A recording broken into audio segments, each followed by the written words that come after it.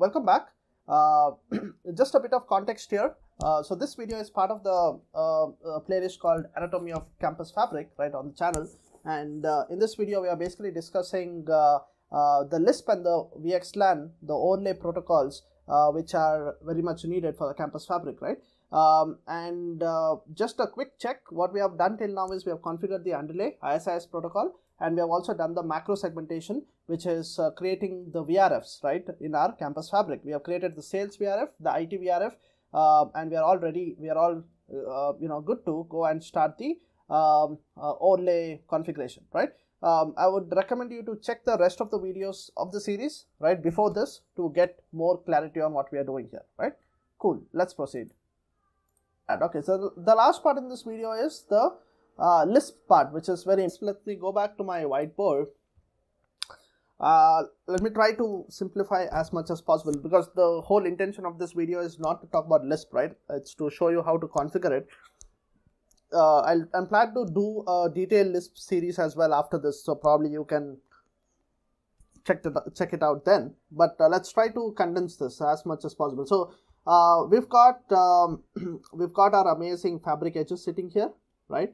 These are our fabric edge devices, FE, and then we've got one of our control node, control plus border, whatever, right? So in LISP, right, again, what are we doing? Our game plan is to connect, right, to do the networking part in a campus network. So what do we have right now? Say we have clients coming in over here, right? So we have an IT client, I don't know, this is the VLAN 10, right? So this is the fabric edge. As soon as the user, the IT user, let's say IT admin or someone, right, comes in, he gets assigned the VLAN 10, and there's probably an IP address going to be assigned as well, 172.16.10.10, right? An IP address got assigned, and inside this device we also have the VRF. So this VLAN 10, which is here, right, has been mapped, or it's connected to nothing but the VRF, right, it's part of the VRF, which is again VRF IT, right? It gets put in the VRF. Now similarly, this is going to happen on all the edges, other edges as well. And in the underlay, remember, we have the cool let me use a different color. In the underlay, we have the ISIS running, which is connecting all the edges over here, right?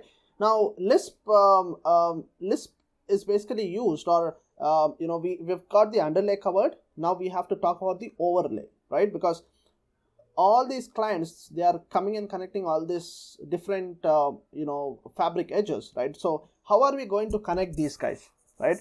That is the next question, right? And what is our game plan here? So we are going to connect them via an overlay, right? So again, campus fabric gives you flexibility to do L2 overlay as well, but that's something which we can't really do with the setup which we have with the CSRs, because that's mainly a router, right? So we can do just a L3 overlay, so L3 overlay. So when you talk about overlay, right, I'll not again speak much on overlay, because it's going to derail our conversation. So in overlay, we are having two things: control plane, data plane, right? And in case of campus fabric, control plane, we use LISP; data plane, we use VXLAN, right? The Y part, I'm not going to dig deeper. You can go and check out my SD Access series or the overview, where I have covered some of that. This is what it is. This is what we are using. We are using control plane, we are using LISP; data plane, we are using VXLAN. Remember, the signaling or the control plane for VXLAN can be anything.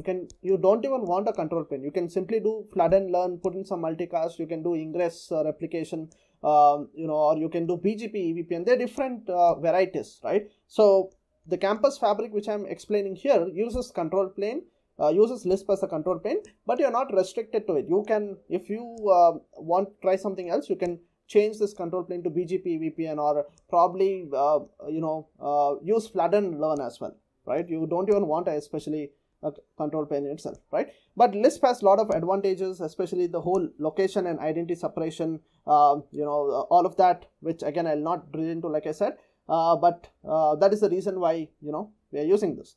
So we've got these two things, and again, another question which normally people get is, LISP also can be used for data plane as well, right? So why not use LISP for data plane as well? LISP control and LISP data, right? there are some reasons for that as well. The Ethernet header is kind of the Ethernet section of the packet during the encapsulation, right, is kind of removed in case of Lisp, but in case of VXLAN it is retained, and that is why they use VXLAN, and that's very much important once you do. So again, I'm not gonna get much into that because that's a complete discussion. Let's come back to Lisp, right? So in Lisp, some of the terms, you need to know some of the important terms in Lisp, right? Let me just get rid of this for a minute. So the terms which you really need to know, because those are the terms we'll be using in our configuration as well.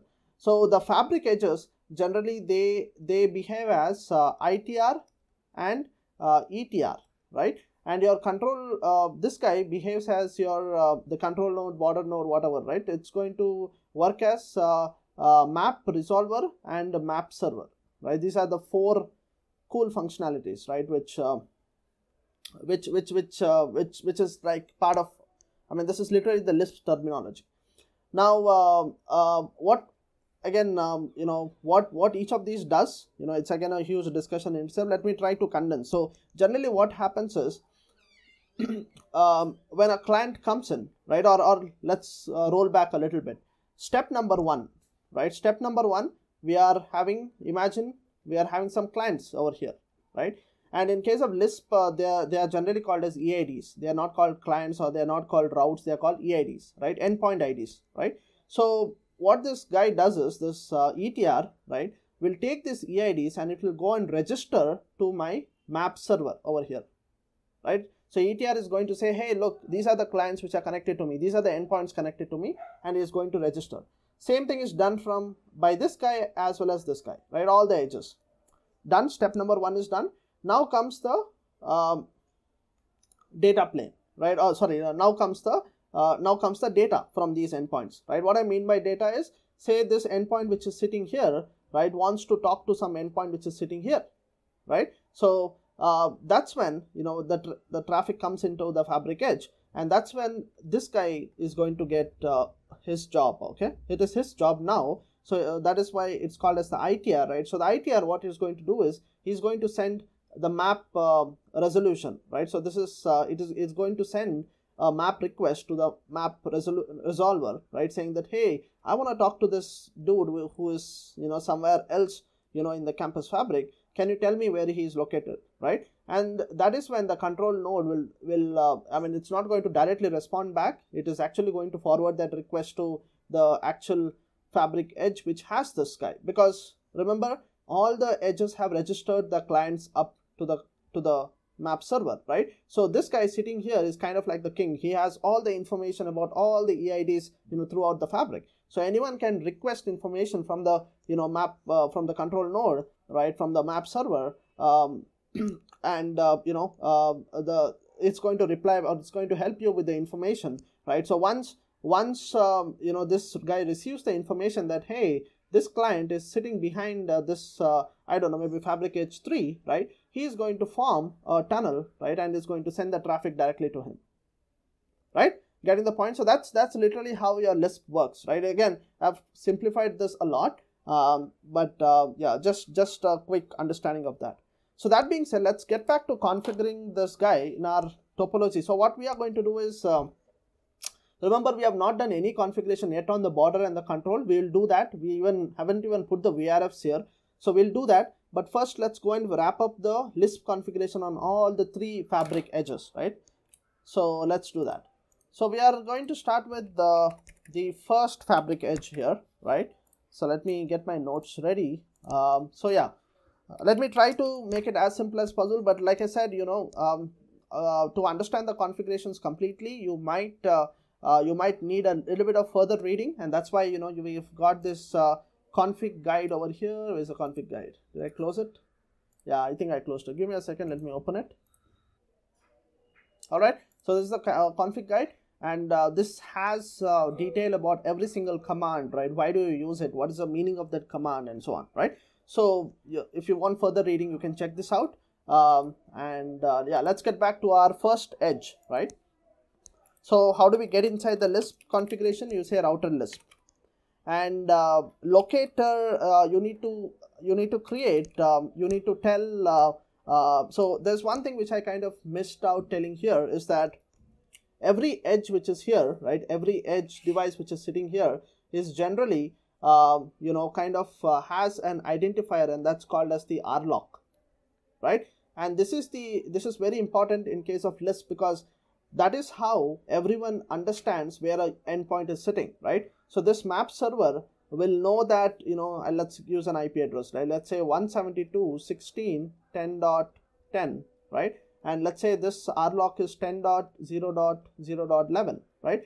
So this map server which is sitting here will record the information saying that, when the registration happens, it's going to record the information saying that this 172.16.10.10 IP is actually behind 10.0.0.11, right? So this RLock is very important, right? And this RLock is one that is identifying each of these fabric edges, right? So that's what we are configuring now. So we are basically telling, whenever you see the word locator, right, whenever I configure locator, think of it as being something related to RLock, right? So the first thing is we need to tell, we need to tell Lisp, right, how to reach these RLocks, right? Is it in some VRF, right? In our case, no. The RLocks are nothing but the loopbacks which are in the global routing table. So we are going to say default. Default is the global routing table, right? If it was in some VRF, we could have changed it. Like, for example, let me show you, right? So we can put VRF and we can, explicitly tell the VRF if it is part of a VRF. In our case, the RLocks are nothing but the loopbacks and they are in the global routing table. Next, we need to create some kind of a locator set. Locator set is like, BGP peer groups, right? So where you create like a peer group and then reuse it later in your configuration, right? Something like that. So in our case, let's create a peer group called edge1 site1, right? Because that's the name of this edge. So I'm going to give that only as the locator set. And I can give some properties here. So I'm going to say what is the RLock IP address, right? It's nothing but the loopback 0, which I was talking about, right? So we are basically telling our list that our RLock is loopback 0. We can put in some priority and weight as well. I'm gonna go with like 10 and 10. If there are multiple, RLocks, that's how you can prioritize them. Not something very important for our discussion. All right. So we are done with that. Now comes, let me just instead of typing this, right, let me just drop the configuration from my notes and spend my time explaining it for you guys, right? So we are done with the. So now next is we need to tell our Lisp, because again in Lisp you can have multiple such locators, right? You can have multiple RLocks, right, serving multiple Lisp processes. So we are basically going to tell my Lisp which is going to be my default locator set, right? So I'm going to say my default locator set is edge1 site1, which I just now configured over here, right? You can make one of the locator set as your default, right? So that's done. Now important thing is, again, let's go back to my config guide, because I want to point out something here. And that's why I really like this config guide. Where is that? I think it's somewhere here. Yeah, this section is very important.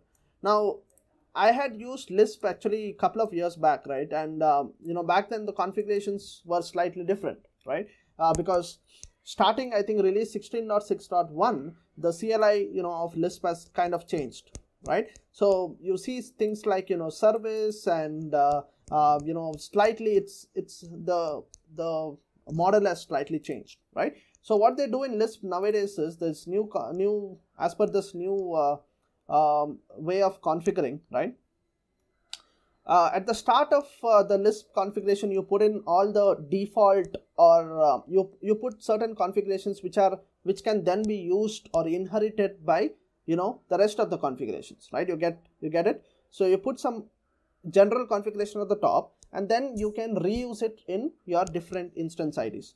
So that's what we are going to do now. So let me just show you what we are going to do, right? So this is the general configurations on the top. And again, like I said, Lisp, we are basically doing L3 overlay, right? But then Lisp also can be used to, in fact, SD Access uses it to also create a L2 overlay, right? Now, we can't really create the L2 overlay. So that part of the section, or in this case, this bottom part doesn't really make sense for us. But, a couple of commands are supported. Not everything is supported, right? So only this part is supported. but let's go through this quickly, right? So what we are telling is, on this edge, we are enabling the service IPv4, which is L3 LISP, right?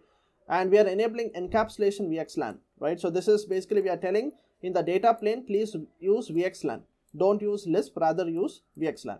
Then we have, remember we talked about this, the maps resolver and the maps server.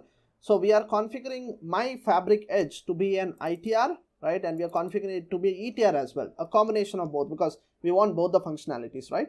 And on top of that, we are also enabling, we are telling my fabric edge who the map resolver and map server is, right? And you see in both the cases, we are using 10.001, which is the control node, right? Loopback of the control node. And we've got the, we also have some kind of a key over here, right? Which is, it's basically for authentication. Similar to any routing protocol, we are putting a key and we have to use the same key on the other side as well, right? So we have enabled the ITR and ETR functionality on my fabric edge.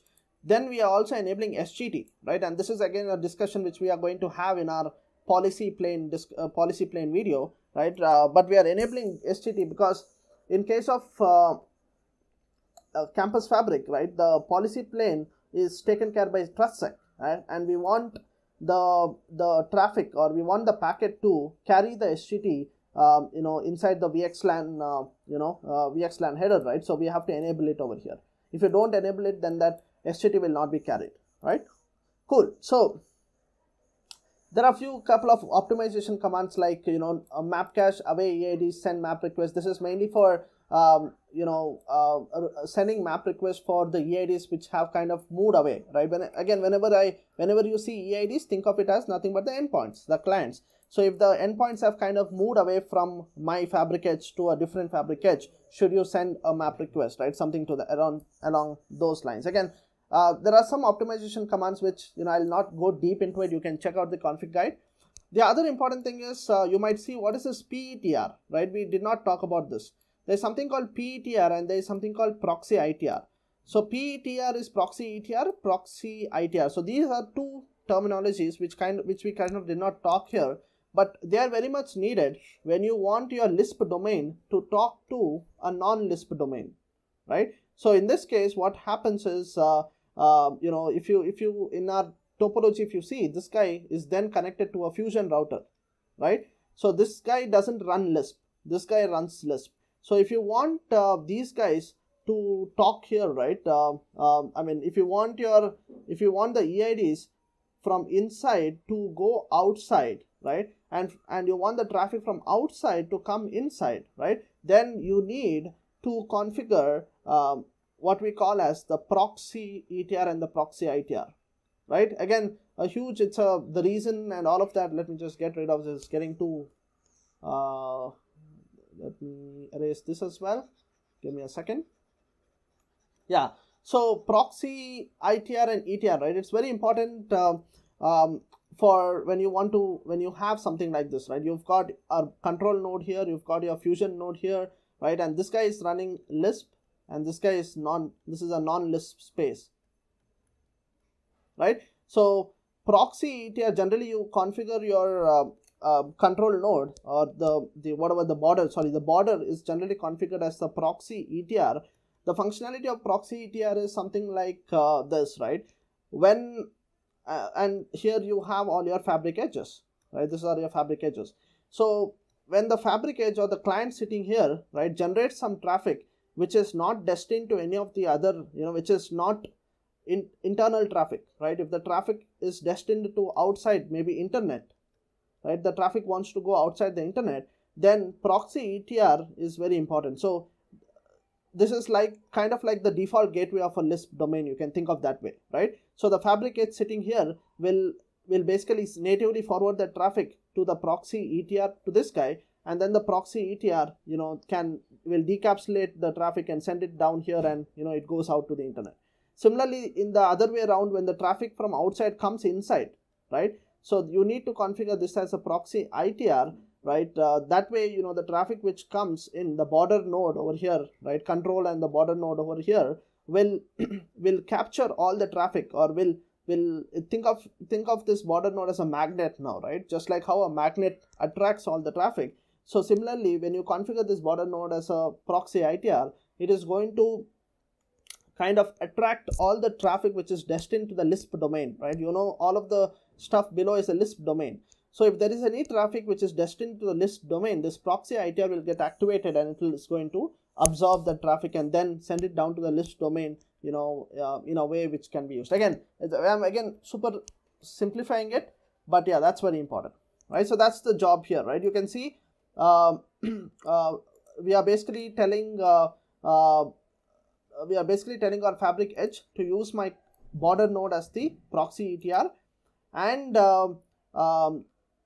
to use, right? And there's another important thing, which is apart from these both guys acting as proxy ETR ITR, the edges also is enabled to work as proxy ITR, right? And again, this discussion we're probably going to have later when we talk about DHCP, right? How DHCP works in LISP. So for now, let's park this and just take my word on this, right? You have to enable proxy ITR on your, you know, edges as well, and that's why you see the IP address over here. This is nothing but my own IP address, right, of my own edge. So that's your IPv4 service. Service Ethernet is the L2 section, right? Again, very much same as what we discussed above, right? Only thing is it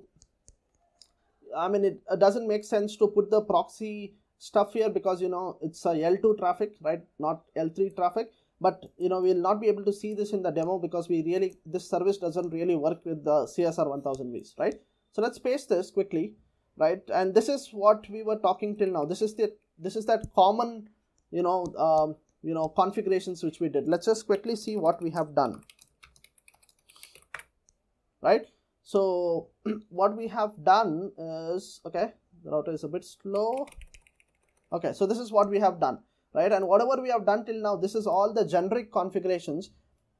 Now we have to get down to the VRFs, right? So remember, in Campus Fabric, whatever Lisp we are using VRF aware, Lisp, right? Because we have different VRFs. In our case, we have two VRFs. One is called sales and the other one is called as IT. So we have to enable Lisp inside the VRF as well, right? Otherwise, you'll not get the connectivity and the routing inside the VRF, right? So to do that, and remember, apart from the VRF, we also have the global routing table. And in the global routing table also we have, let me show you, show IP route, right? See, in the global routing table, we have this subnet, right? The infra VLAN, right? Which we configured. This is the subnet where our access points are going to be connected in our fabric, right? So now in our case, right, our next action should be to enable Lisp in all these three subnets, which is 192.168.10.0, which is in the global routing table. Then two more, which are our VRFs, right? So let's start by this guy. Now to enable the Lisp for each of these routing tables, you have to use instance IDs. Instance ID is the way of doing that. So again, let me just drop this thing, otherwise it's going to be, let's do that. So let me show you the instance ID, right? So this is how you configure the instance ID. So I'm just going with a random the number can be anything, right? So I'm going with instance ID 3000, right? And you see here the dynamic EID. I've just so dynamic EID is very much needed if you have your clients moving around, right?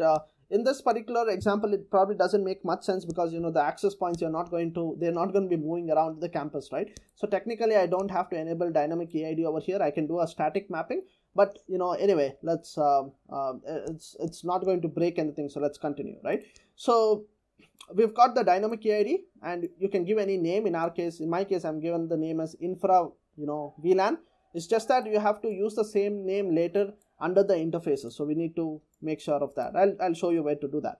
Anyway, so we have enabled dynamic EID, and the database, see, this is the subnet 192.168.10.0. So we are basically telling or the fabric edge or the XTR, right, will use this information when it is registering when it's registering the EIDs to the map server. So this is it is going to register EIDs from this particular subnet, right? And locator set, remember we talked about this locator set earlier. This is why, right? It's like a BGP peer group. We define the locator set at the top and we are reusing it throughout the configuration, right? And the service IPv4, right? So the service IPv4 again is going to inherit all the service IPv4 configuration from the top, right? The generic configuration which we earlier configured, and in addition to that, it is also going to say that the EID table, right, the EID which is 192.168, this particular subnet, is going to be part of the global routing table and not part of a VRF. And map cache, this particular line is very important because it is something to do with the proxy ITR, right? We remember I told you we have enabled proxy ITR on this particular edge. So when you enable this proxy ITR, you know, this the 0.0/0 entry, right, is not added into the Ceph, right, or in the map cache, right? It's not added into the map cache by default, right? So we need to explicitly add it, else your Lisp will not work. Again, it's a very much of a in-depth Lisp theory, so I'll not get into that. So that's mainly it, right? So this is how you enable Lisp for that particular, you know, subnet in your global routing table. Now remember, we have two more subnets, don't we? Right? So we've got let me just grab that. Yeah, so we've got two more guys. One is our IT, right? So I'm using a different instance ID, 4100 here, and you know, everything is same as previous one. See here, the subnet is different, 172.16.10.0. Locator set is same. The VRF, we are using the VRF IT over here, right? That's very important. We are basically telling this EID subnet 172.16 is a subnet which the IT clients are going to be used, and they are basically part of the IT VRF. So that's why we are using that. The rest of the stuff is same, right? The only difference between this and the previous one is the VRF, right? Because this instance ID serves the VRF IT. Okay, that's done. And the last guy is obviously our the sales department, right? So let's do that guy. There you go. So the sales is done. Very similar to previous one, only the difference was we changed the subnet, right? It is 172.16.20.0, and the VRF became sales, right? And then there are probably just couple of commands around some housekeeping, something like we are basically telling our locator, right? RLOCs, the RLOCs need to have a minimum, you know, subnet mask of /32, right? In our case, our RLOCs are nothing but your loopback 0, so you know they are, and all of them are having /32. And we are also telling when the when the Lisp messages on the Lisp tunnel is created, please source it from loopback 0, right? Again, some housekeeping commands. That's it. So now let's quickly look at what we have configured completely. Show run section Lisp, right? Let's see what we have done.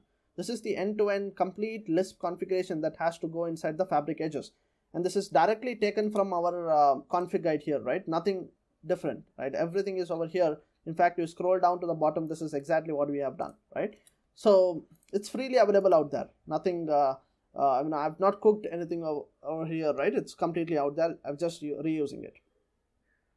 All right, so this is again, just to summarize, this is your generic configuration at the top, right? Your service IPv4, service Ethernet, and all of that. And then your instance IDs are starting here, and the instance IDs have enabled just service IPv4, right? For each of the instance ID, the first instance ID is serving the subnet which is in the global routing table, which is the AP VLAN or the infra VLAN, whereas the rest of the two instance IDs are serving the VRFs, right? And you know, they are also, wherever I have enabled service IPv4, it is inheriting the IPv4 configuration from the top, right? In addition to that, it is also defining the VRF. So that's why I kept on saying, right, whatever you do on the top, it is like the generic configuration, right? It gets inherited down and gets reused.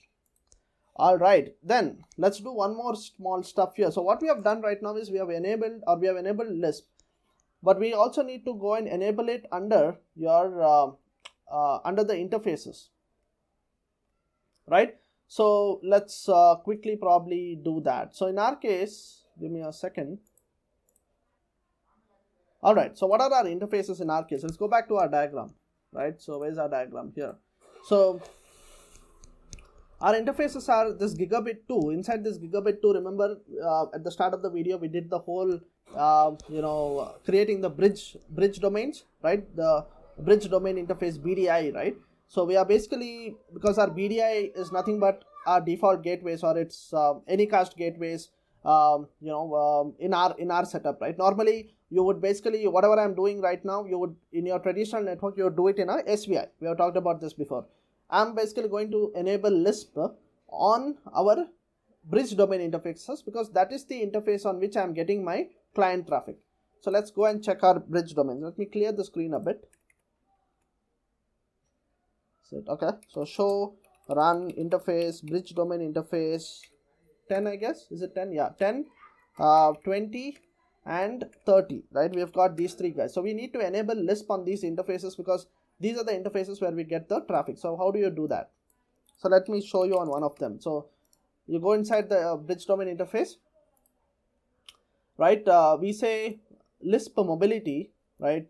Because we can actually disable this liveness check, which is generally enabled by default. So let's disable that. That's kind of like it keeps on checking if the client is still there and all of that. It's basically some housekeeping stuff, not very relevant to our discussion. But we have to enable LISP mobility now, because that is very much important. It goes hand in hand with whatever we have configured here, right? Remember, we have configured this dynamic EID and the database mapping. By doing this, we are basically telling LISP that our clients have a possibility of moving around the campus, right? So we are enabling dynamic EIDs, right? So now we need to enable LISP mobility under the interface, and this has to match. What has to match? Interface BDI 10 is serving our IT users, right? So let's go and check what is the dynamic EID for our IT folks. This is the one, right? IT IPv4, right? So let's go and grab that and put it here. That's it, right? Similarly, change this to BDI 20, enable or disable the liveness check, and LISP mobility, but this time use the sales, let's look at the configuration here on the top. Yeah, here you go, the sales dynamic EID, right? So we are attaching this interface to the LISP process by doing this way. And the last guy is BDI 30. Now this guy really doesn't need mobility because it's the AP VLAN, but still let's go and enable. It's not going to break anything. So what is the AP guy? I think it's somewhere on the top, probably. Yeah, here you go, infra VLAN. We are calling it as infra VLAN. So let's go and put it there. And yeah, that's it, right? So let's look if our interfaces are up. Show IP interface brief. Yeah, all the BDIs are up, right? So that's it, guys. That's literally how you enable router LISP, right? You have enabled LISP and VXLAN in the overlay, and we have enabled it on the interfaces. Now I'm going to pause the video and go back and do the same thing quickly on the rest of the two edges as well, and then I'll be back.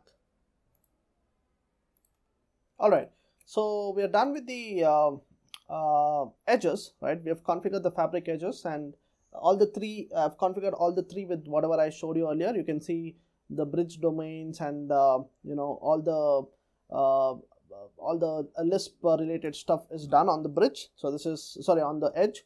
That was edge 1, this is edge 2, and we also have the third guy, which is our edge 3 over here, right? So this looks good.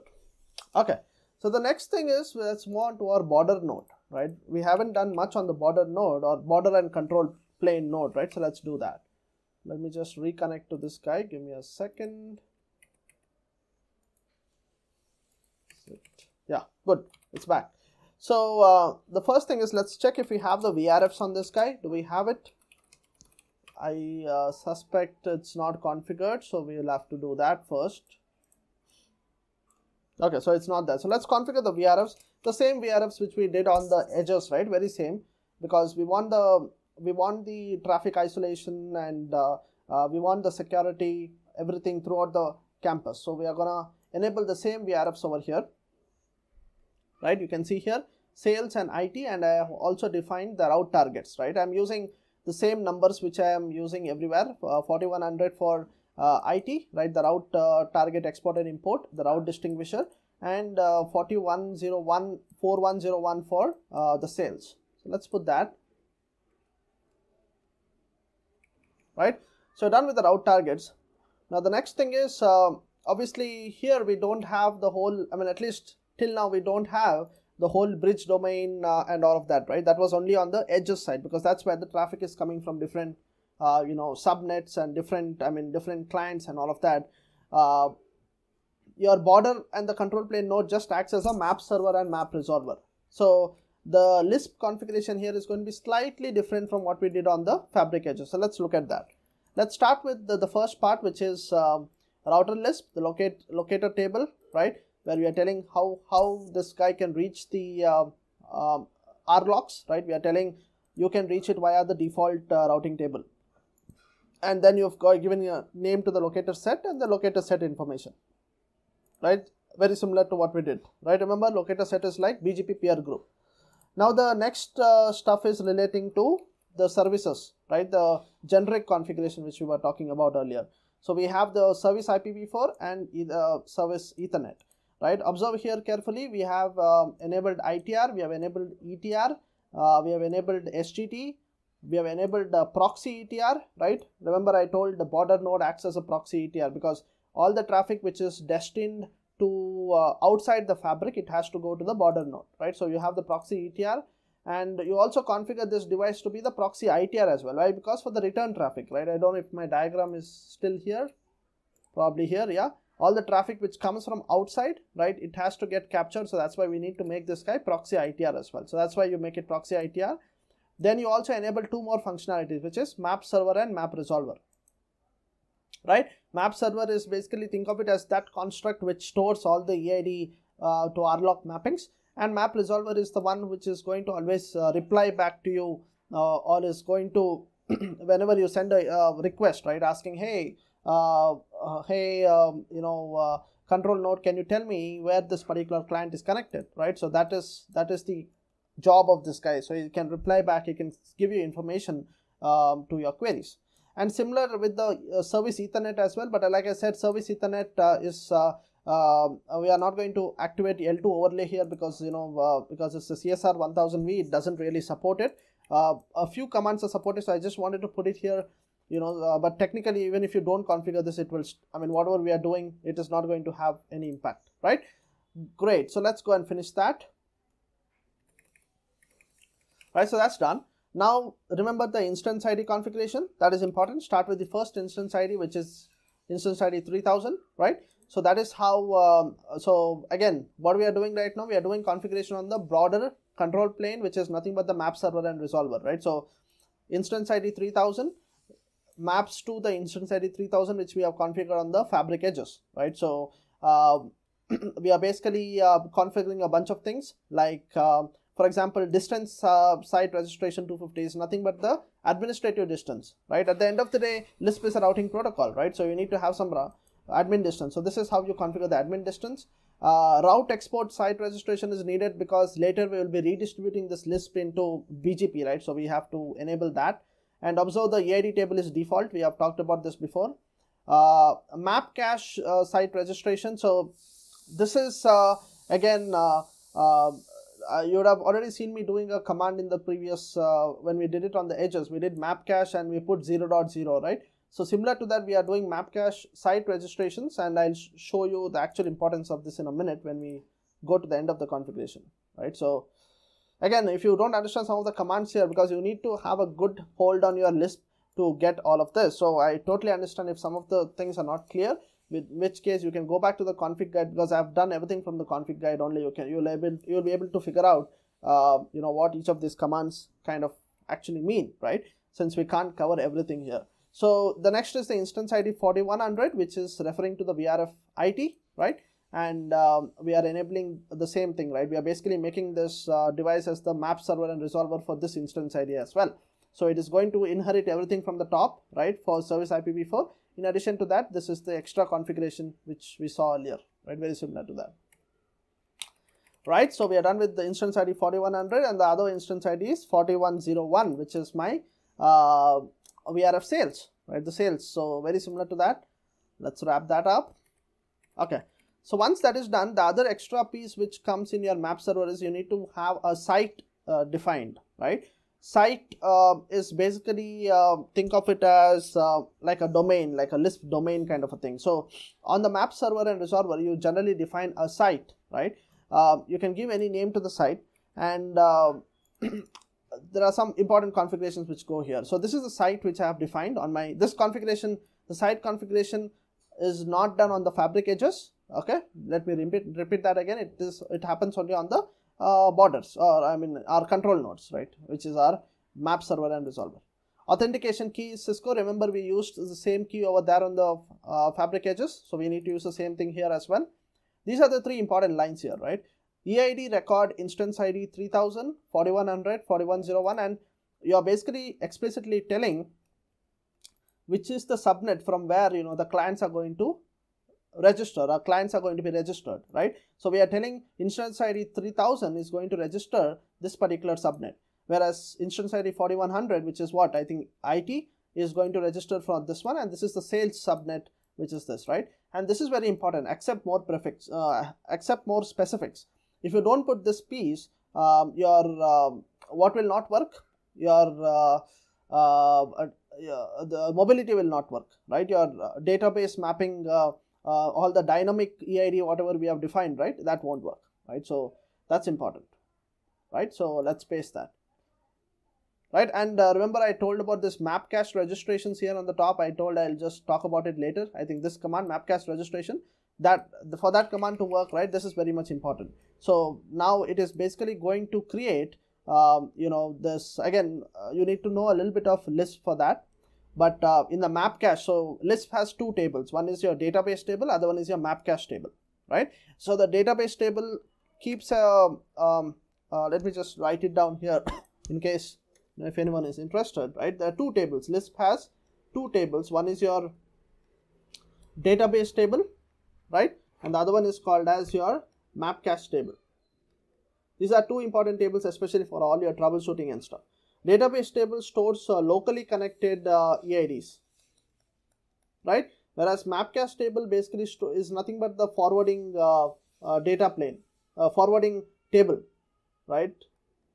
This is the forwarding, think of it as like a fib for, forwarding information base, just like your fib, right? This is your forwarding table for your Lisp, right? So whenever Lisp has to, whenever Lisp gets a packet, the router running Lisp, right, or Fabric gets a packet, it will first check its, for the Lisp forwarding, it will always use this table to forward the packets, right? Now what are we doing here is, with the map cache registration, map cache, where is that, site registration, we are basically creating an entry for each of these three prefixes in that particular table. All right, so yeah, that's mainly, that's okay. The other last part I think I probably missed is the generic, basically we are basically telling the IPv4 RLock, right? Reachability exclude default, right? So what this command really does is, we are telling if the RLock, which is nothing but RLocks, we have already talked about this, is nothing but the loopbacks, right? Loopbacks of all my fabric edges.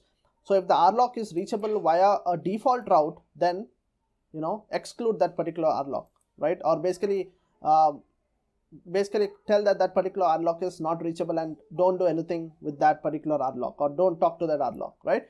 So that is the reason for this. Again, it's probably not going to have a major impact in our topology here, but you have flexibility for doing that, right? In our case, and then obviously the source is loopback 0, right? So in our case, you see, obviously our, if I do those show IP route, right, our RLocks are all reachable without a default route. They are all reachable via ISS, right? You have specific routes here. See, so these are our RLocks, right? This is RLock 1, this is RLock 2 and RLock 3. And in our case, all the RLocks are reachable directly with and not through a default route. So in our case, it's not going to have much of an impact, but yeah, that's good to have as well. Cool. So looks like we have configured everything on the border node. So let's see what we do next. All right. So coming back to our plan, right? We are talking about the overlay. We have configured the Lisp and VXLAN. Everything is done. We have done the macro segmentation, which is creating the virtual networks, which is sales and IT, and obviously in the global routing table we have created intra-VN, and we have in the overlay we have created the LISP and VXLAN. Everything is done. So time to verify whatever we have done, right? So our objective here is to see intra-VN communication. Intra-VN is basically to check if IT host 1 is able to talk to IT host 3, or sales host should be able to talk to one more sales host, right? That's what we want to do.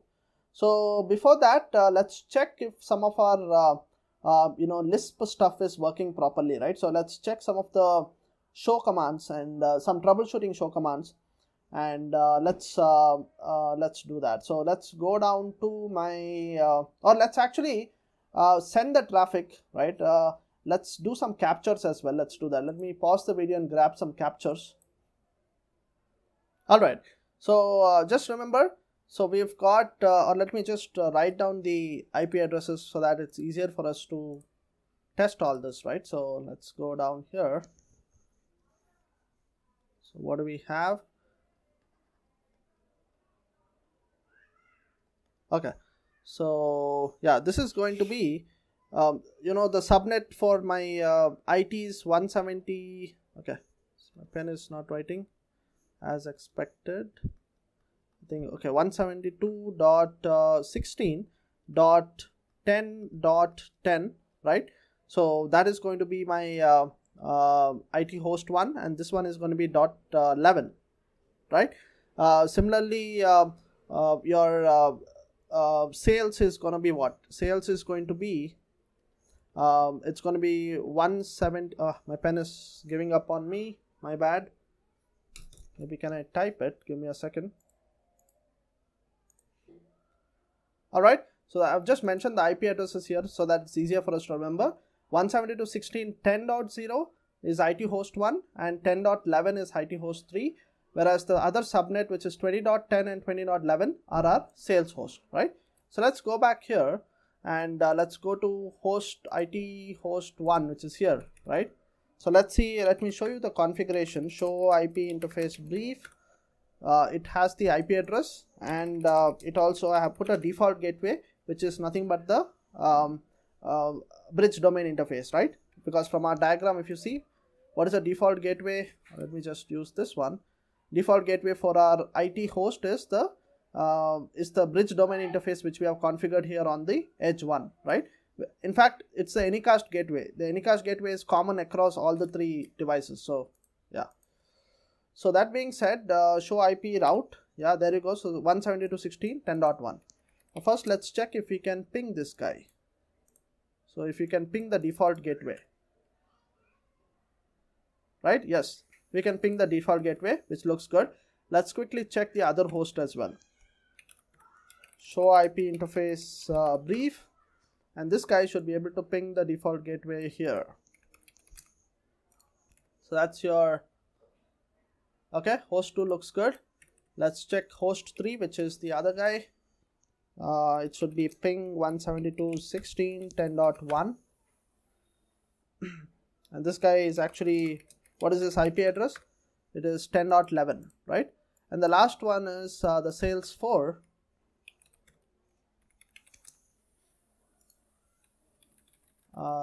My bad. Okay, so it's ping and it's 20.1 if I'm not wrong.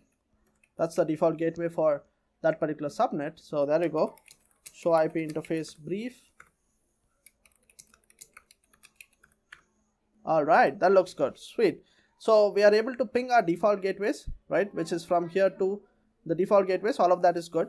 So now let's check a little bit on the LISP side, right? So what is happening? Let me actually, so I have created, I have packet captures going in at all these 3 interfaces. Which are the interfaces here, right? This one, let me use that, right? So this guy, this one, and this one. So all these 3 interfaces, I have packet captures happening, right? So let's grab and see what is happening. Probably let's pick this guy first. So where is he? I think it is this one. Yeah, there you go. So that's my packet capture for that particular interface.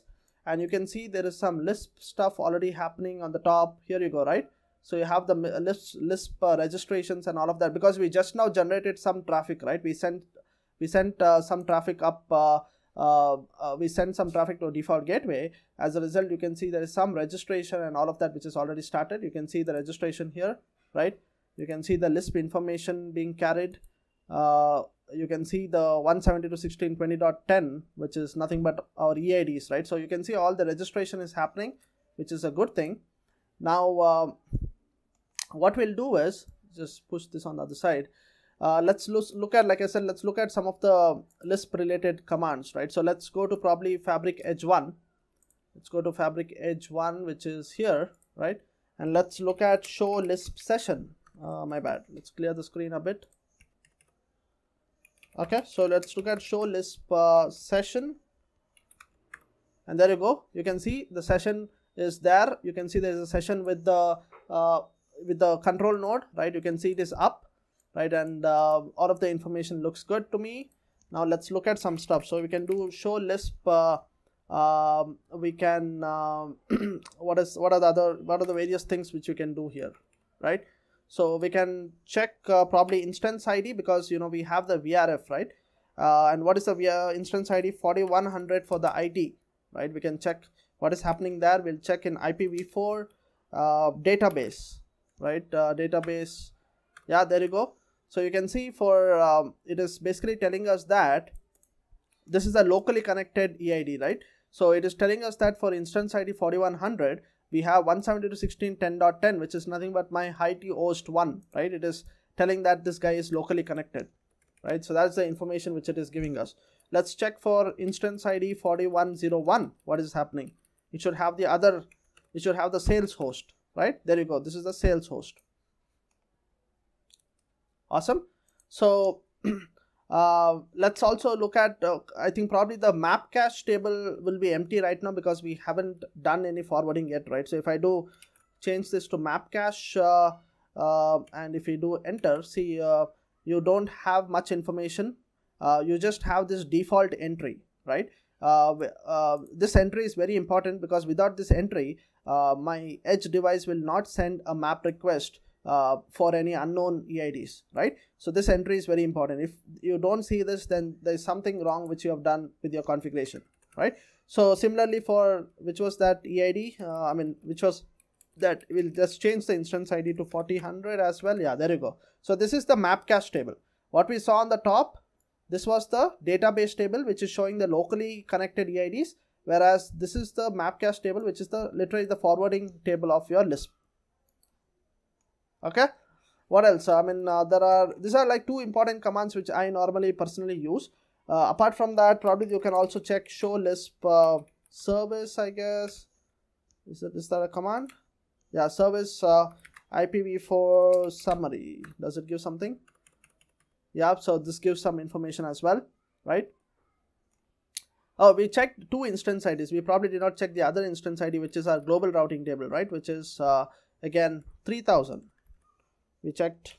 Let's check that guy as well. There you go. So that is there, and we can also check the database table for him, right? There you go. No locally connected. That's because we did not generate any traffic yet for that guy, right? So remember, we went and just generated traffic for IT host 1 and these guys, but we did not do anything with the APs, right? My APs are also nothing but IOL routers. I've just simulated it like I've told before. Let's probably go and generate some traffic for the APs as well. There you go. These are my APs, right? So what do they have? Show IP interface brief. Awesome. So the default gateway here is 192.168.10.1. Right, you can able to ping that. Let's do the same thing on the rest of the two APs as well. They are also in the same subnet, obviously. Infra VLAN, right? This is in the global routing table. And last guy is here. Yeah, so now that we have generated some traffic, if you go back here and check the database table, look, we have the so normally, it's not that you really have to do ping for the LISP to work. In your regular network, you will have some GARP, right? You will have some gratuitous ARP which is generated. So any kind of traffic is enough for LISP to get activated and to do its thing, right? So since because our hosts are not really, or our clients are not standard clients, we are just simulating them. That's why I need to generate some junk traffic, so that the LISP gets activated.